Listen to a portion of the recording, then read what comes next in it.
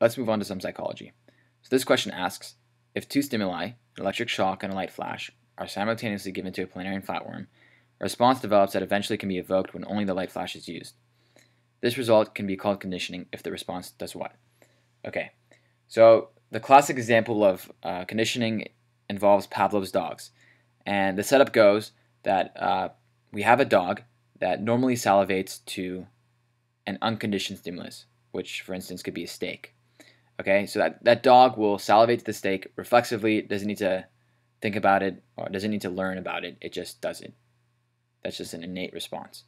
Okay, so, but what we realize is that if you pair that unconditioned stimulus with a neutral stimulus, so that neutral stimulus could be a bell, for instance, the sound of a bell. So if you present the steak with the ding of a bell enough times, eventually the dog will salivate to the ding without the steak even being there. So the dog learns to associate those things together, and the dog will salivate in anticipation of getting the steak. But you don't even need to give the dog the steak for it to salivate.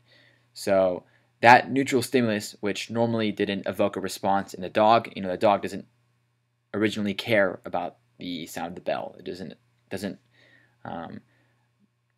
ring a bell in the dog's head, right? It just doesn't even associate that with anything. Eventually becomes a conditioned stimulus in which the dog knows that that bell is associated with the steak, so it will begin to salivate.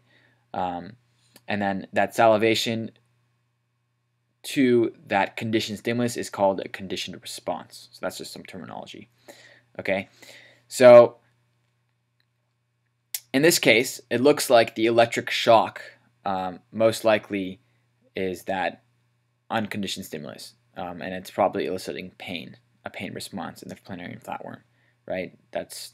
You don't have to teach something to not like an electric shock, right? When we're conditioning mice in the lab, for instance, we use electric shocks in some scenarios, and that's because we don't have to teach. We use that shock actually to teach other behaviors or elicit other responses. So that's not something that the animal needs to learn in order to feel pain, right? So, and then it looks like we're associating that shock with a light flash. So now every time that planarian gets that light flash, it's gonna do the same, most likely this pain aversion response. Okay, so all right, so let's go to the answers. A says can no longer be elicited by the electric shock. That would be really weird, right?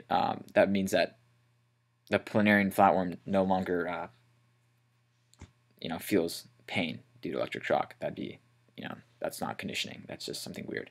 Okay, so we're going to strike A out. B is also elicited by other dissimilar stimuli. So this is actually a very interesting answer choice. And the reason why it's interesting is because it kind of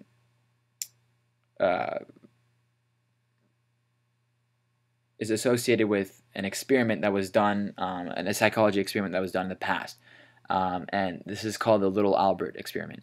And essentially in this experiment, there was a subject named Little Albert. I think he was actually a child, so that rings a lot of issues with whether or not that was ethical at all. And I think they paired a loud sound with something white. I don't remember exactly what it was, but it was something white, like the color white. And so and they did it enough times where that the child actually generalized that response to anything that was white. So initially the experiment was done with one thing that was white. I think it might have been a mouse. The child wasn't initially feared of mice, and then they paired that loud sound with a mice. That just scared him, right?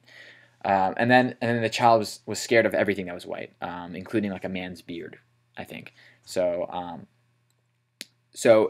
But the whole point of generalization is that it has to be generalized, and so that it's to stimuli that are sufficiently similar to each other. So in the Little Albert experiment, it was to things that were white, right? So that would be weird if it started to elicit responses to things that were dissimilar, right? That's not the whole point of the conditioning. So I think we can strike B out. C says is no longer elicited by both stimuli together. Again,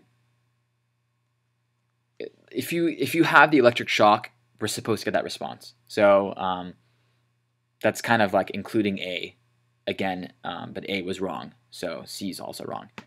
And D says, is not a response originally evoked by light flash alone.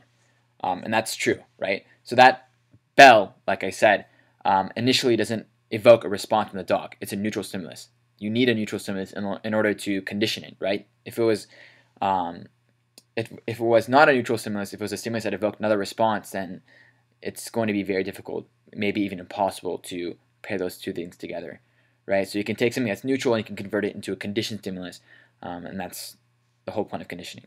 So we're going to choose D as our answer.